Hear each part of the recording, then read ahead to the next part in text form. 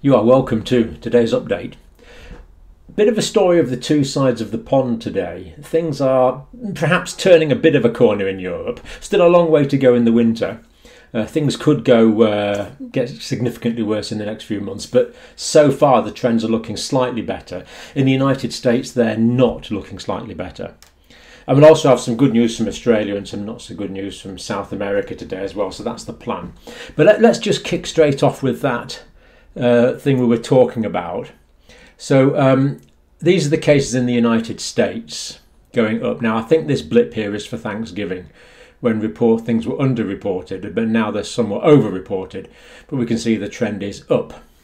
Likewise in Canada, the trend is up, but not as steeply as the United States. And of course this graph is adjusted for population size.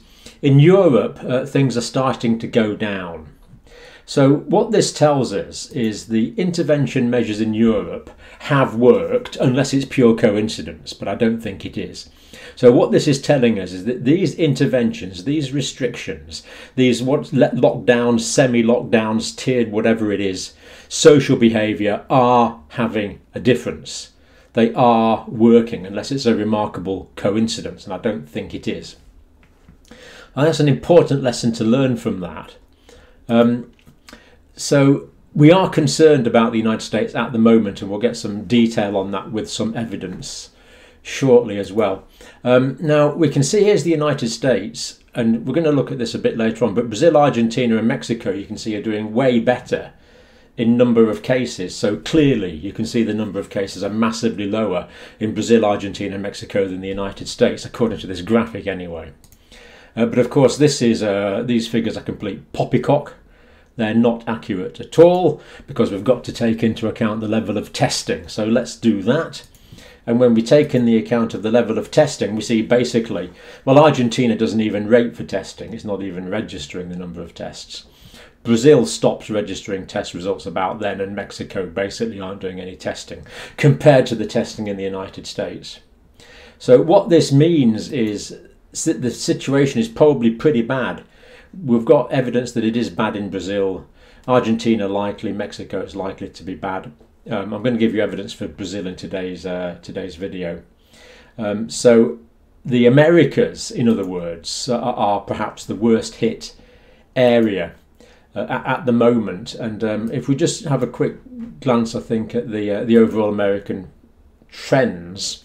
So here we see the upward trend. Now it is slightly skewed by the I think most Americans take about 4 days off for Thanksgiving. It's quite a big deal. But anyway, the trend is up the way. Do let me know if you didn't have 4 days off. I'm sure a lot of you didn't. Deaths, likewise, an upward trend. Again, the trend here is somewhat overinflated because of Thanksgiving. But hospitalizations in the States, that's the last date we have any data for, 21st of November. And we can see it's going well up. This last figure is artifactual. So way higher than it was at the previous peak. So that is the concerning direction in the United States. But I'm going to start off with some good news. So let's just have briefly some good news. Incredible news, really. Australia. Checking out the reference for yourself. Everything on the government website. Yesterday there were 7 new cases in Australia. The day before that was 9. That makes that many altogether. Just under 28,000. New South Wales, 4 cases yesterday, 5 the day before. Queensland, 3 cases yesterday, 2 the day before. Western Australia, no cases yesterday, 2 the day before. Australia has accumulated 908 deaths altogether. Now, hospitalisations in Australia at the moment, as of today, New South Wales, they have 5, none in intensive care. Northern Territory is 13, none in intensive care. Queensland, 11, none in intensive care. Capital Territory, South Australia, Tasmania, Victoria, Western Australia have a grand total of no hospitalisations. Quite incredible. And let's look at the graph. So this was the mess up in Victoria about then, but it became well controlled, and now we're down to no community transmission again. So that is what the graph should look like. But again, and this seems to be a constant theme in this pandemic, and It seems to be a bit of a theme in the world at the moment. There doesn't seem to be any accountability. So whoever messed up in Victoria, obviously it was no one's fault, according to everyone who's concerned. It wasn't their fault, but obviously it was someone's fault. But there doesn't seem to be any accountability at the moment. Everyone seems to be getting away with everything. I don't know if I'm just old-fashioned or something, but during most of my 40 years at work, I was held highly accountable for things, but it doesn't quite seem to be the case now. At least in these huge mistakes, it doesn't seem to be the case. I'm sure you're accountable in your job as I am in mine, but less so for the more senior people. The more senior you are, the more it seems you get away with. Not a nice situation. United States. Now, this high number of new cases is somewhat artifactual because of the delay for the Thanksgiving holiday. So what it means is you kind of accumulate cases. So it's underreported in the holiday, and then all the cases kind of come at once. So the cases being reported now and the deaths are from some of the Thanksgiving time and some of the current time because of the delay. But we can still say there's about a 10% increase in the past week in cases in the United States. Current hospitalisations definitely well over 100,000. That is the latest figure for those on intensive care. That is the latest figure for those currently ventilated. Of course, the trend is not to ventilate these critically ill patients if we can possibly avoid it. Deaths in the States the past few days. Again, 2,310 yesterday, 2,439 the day before. 286 the day before. These are somewhat higher because of the delay from the holiday, but still pretty appalling death figures. So check out the trends, and they're the links as always for you to check it out. California seems to be taking action. 30 million people ordered to stay at home. Now, quite how that works out, I don't know. I mean, certain businesses have been closed, that's for sure. But it's safe to say there's higher restrictions. And what they're worried about in California is the limited available of intensive care facilities. So it's kind of been titrated against that. Hospital and intensive care facilities. More on individual experiences of that later on. Now, University of Washington's quite useful. Institute of Health Metrics. COVID-19 research briefing. This was released on the 4th of December. Cases and deaths continue to increase steadily, of course, throughout the country, virtually all parts of the country. Current situation. So last week, the average number of new cases was 165,200 per day. That relates to 145,900 per day the week before. So there is no doubt there is an increase in cases. That is definite. Last week, the deaths averaged at 1,660 per day. The week before it was 1,470 per day. So again, and because these are averaged out over the week, there's no question that these are genuine trends. So the cases averaged out over the week and the deaths averaged out over the week. That makes COVID-19 the #1 cause of death in the United States of America this week. And the effective R value is greater than 1 in 43 states. This means these figures will be higher next week than this week. So this week's higher than week before, higher than the week before, next week's going to be higher. We know that for sure because the R value is greater than 1 in 43 states. Now, they estimate that 15% of Americans have been infected as of November. Now, a quick calculation, that would be around about 50 odd million, wouldn't it? Other estimates we've seen are twice that high. So we don't really know here. So some people say 15% of the population have been infected. Some say it's getting on for 30% have already been infected. But this is based on pretty good mathematical modelling. So I do tend to suspect that this figure is perhaps not too far out. So we're probably, no, I think it's not worse. It does seem to be an underestimate based on on other work we've looked at in the last few days. Basically, we don't know for sure. But it looks like 15 to 30% of the population of the United States have so far been infected with COVID-19. Quite where it is in that range, fairly big range there, of course. we don't actually, where have I gone? There I am. We don't actually know for sure. Now, next few months, the predictions Washington State. These are really quite quite significant predictions, actually. Let's look at it. Next few months, reference scenario. This accounts for expected scale up of the vaccination.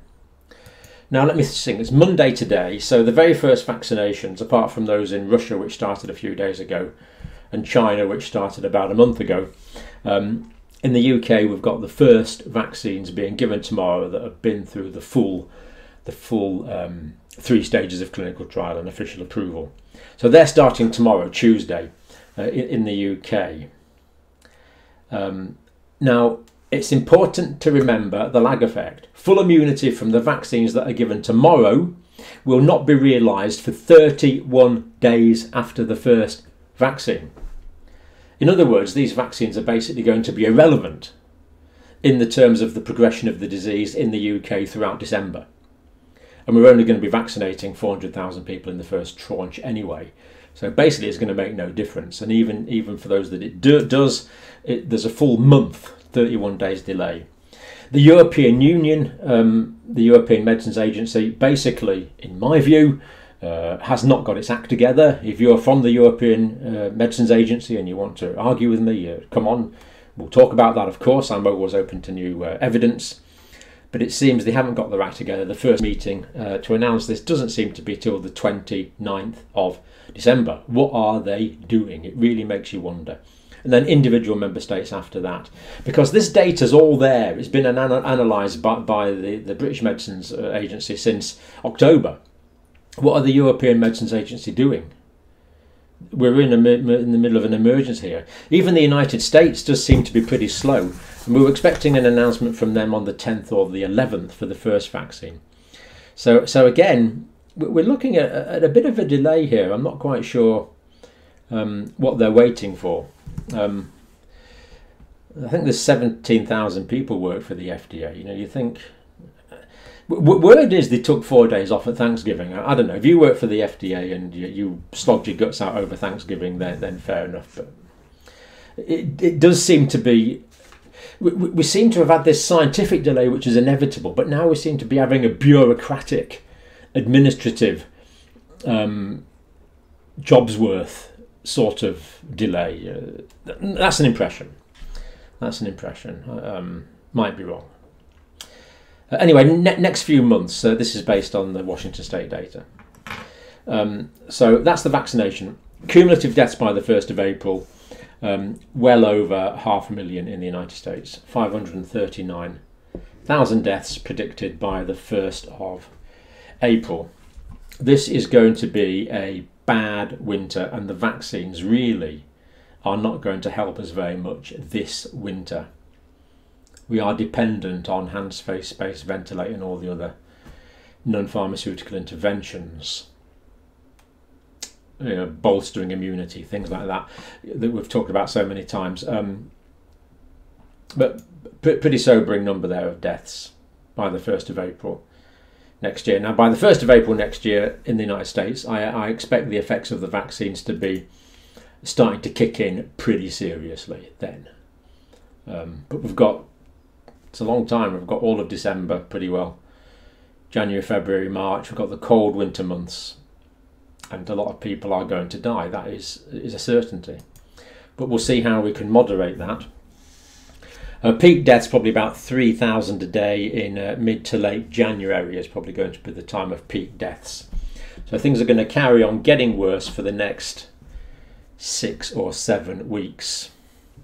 Vaccination is likely to speed up the transition back to normal life later in the year. Right, so we are going to get back to normal life later in the year, at least as far as the United States is concerned. And indeed Europe, because, well, the UK anyway will have the vaccines by then, the rest of Europe a little bit behind that, because of what I perceive as their bureaucratic delay. Now, this is sobering. The saying that despite this massive vaccination programme which they've factored in, the massive vaccination programme is only going to prevent 9,000 deaths by April the 1st. Basically, what this means is this winter, vaccines aren't going to save a lot of lives compared to the 539,000 total deaths that are likely to occur. But a further 14,000 lives can be saved with a more rapid vaccine scale-up targeting high-risk individuals. So if we can target high-risk individuals, they're the ones that are most likely to die. That's the easiest way to bring the death rate down. So this depends on how the United States gets its vaccine act together. And of course, this is just as true of everywhere else. Death rate could be higher if state governors don't get their act together as well. State governors implementing packages of mandates as hospital stress becomes high. So in other words, this is saying that their model assumes that state governors will take appropriate action if hospital stress becomes high, because if hospital stress is high and people can't get treated for more basic things, then more people are going to die. And as well as that, apart from the COVID-19, if someone can't get into hospital with an appendicitis, they're going to die. So we could be in a situation, if appropriate action is not taken, that people are dying of things that could normally easily be treated with a few days oxygen for the COVID, a bit of a steroid for the COVID, or other basic medical interventions. And never forget, scaling up mask use to 95% can save 66,000 lives by the 1st of April. In other words, remember this. So vaccines will probably save 9,000 lives by the 1st of April. 95% mask wearing can save 66,000 lives by the 1st of April. Mask wearing saving 66,000 lives by the 1st of April. Now, just to reinforce this before we leave the States, White House coronavirus task force to governors on Sunday. Now, I must say I've been somewhat unimpressed with the quality of governance and example, not just in the United States, but everywhere really. There's been some pretty bad examples. I mean, I talked about California there. The governor of California, Newcomb, can't quite remember. Anyway, he was forced to publicly apologise after I think he went out for a meal in a high-risk environment. I can't remember the details, but people in this position should be leading by example. And this has been a problem throughout this pandemic. Our politicians have sometimes been found wanting. Do as I do, not do as I say, not do as I do. It should be do as I do, follow me. I'm the leader. Anyway, of course, most leaders have been good, but quite a few significant disappointments from senior people who should know better. The COVID risk for all Americans is at a historic high. We're in a very dangerous place due to the current extremely high COVID baseline. So whatever happens, because there's so much community transmission at the moment, it's not going to go away, and hospital capacity is always limited. Right, that's the United States. Now, going on to Brazil, where we saw that the testing is basically not being reported. So the number of cases in Brazil on the official figures are irrelevant. We don't know what the real numbers are. But population is 210 million. Middle income country, really. Per capita income is just under $9,000. Compared that to India, it's just over $2,000. But in both India and Brazil, there are great inequalities of wealth. And I'm sure we've all seen these videos of the slum areas in Brazil and the governed by gangsters and local warlords, and great inequality of wealth in some areas of Brazil, as indeed there are in India. Great inequalities in wealth, blatant, glaring inequalities in wealth. 600 million people in India in an pretty well abject poverty. It's a very unequal society, as is Brazil. But anyway, back to Brazil. That was just sort of a bit of context. Back to Brazil. Reports from this is actually from the Washington Post. This report, but seemed well journalistically researched report. People unable to get help in the medical system. Some people being found dead at home. And again, if you can't get into hospital, then you can die of some minor treatable things. This is the irony. Hundreds can't get intensive care beds. Hospital officials warning of supply shortages. Now, the private hospital system in Brazil is pretty good if you've got the money, but even that apparently is full now. Even that's 98% full. So potential collapse of medical services. What this means is a lot of people will die from simple things that could easily be treated. And even the wealthy people who can afford to go to intensive care in the private sector, the beds are 98% full. So people will be dying unnecessarily is what that means. So this doctor here is in charge of the Brazilian Association of Intensive Care. She said that people are no longer scared, that the fear has dulled, so people are behaving in ways which are basically reckless in Brazil now. Or at least enough people to spread the infection are behaving in a reckless way. Many people either simply don't care or no longer believe the dangers posed by the virus, she says. We're facing a campaign of disinformation and denial, and we know that the senior leadership in Brazil has been a disgrace. No other way to put it, a disgrace.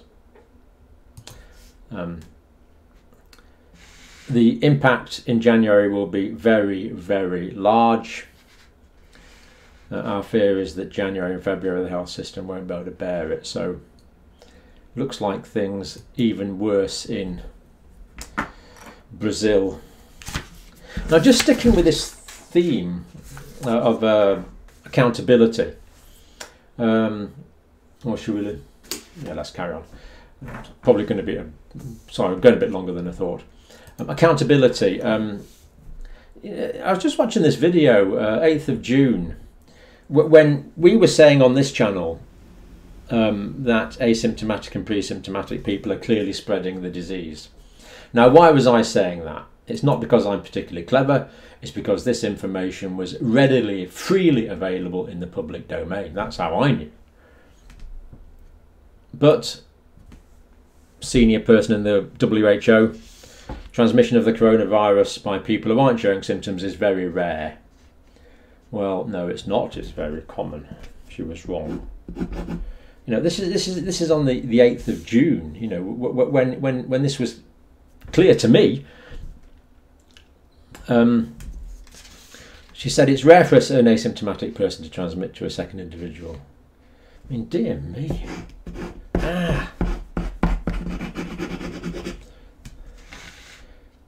We need to follow the symptomatic cases. Yes, we do. We need to follow the other ones as well. Of course, you're still in a job, same as everyone else at the WHO. Now, where is the accountability? How wrong do you have to be for something to happen? You know, is 180 degrees not enough? I don't know. Right. I was going to do a thing on super spreading in the UK. I'm actually going to leave that for now because I've gone on far too long today. So what I'm going to do is just show you a few. We'll do that super spreading one at another time. It is important, so I don't want to do it at the end. I want more people to listen to it rather than people that are tired. So let's just look at a few of your pictures. If we have the technology, we do. So this picture series is just trying to ask people to illustrate from local pictures what the pandemic means for them. This is kind of about personal experience, really. So this is Becky. This is her experience. And notice that the end mask is clear for lip reading.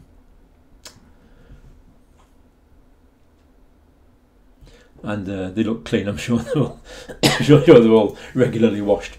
This is Kathy. Now I wonder where Kathy lives.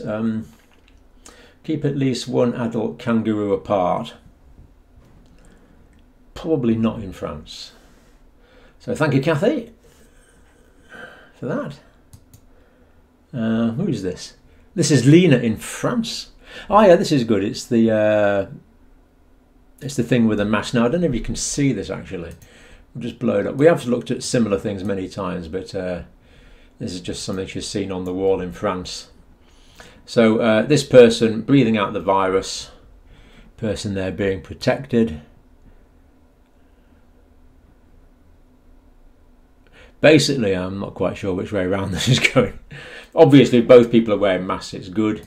Most important for the infected person to wear a mask, but there's some protection from other people not wearing, from a non-infected person wearing a mask as well, as we've looked at many times. And this is you can't really see this, but this is from Texas. So this is the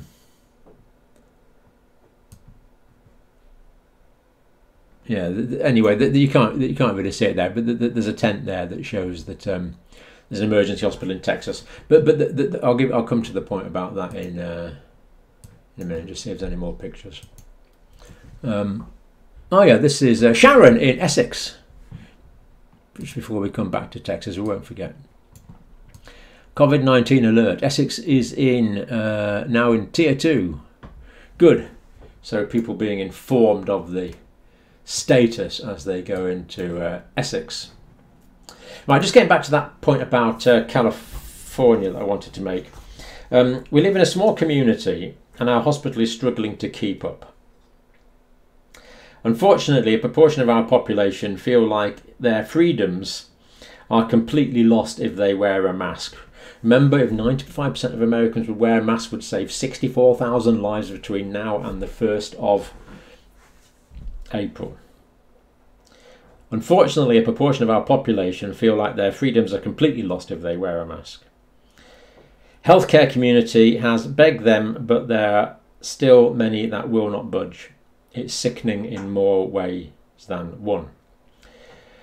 Also, a man at another hospital in this general area died from some other problem because of a larger hospital could not take him in. This is the problem when the hospitals are busy.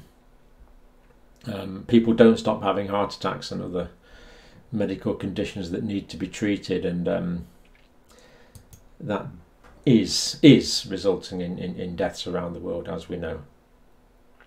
Okay, so that's us for today. So I've gone on a bit long. We will do that bit about the backward contact tracing because it's a really important point. Actually, I'll do that on the next one. But thank you for watching this one as always.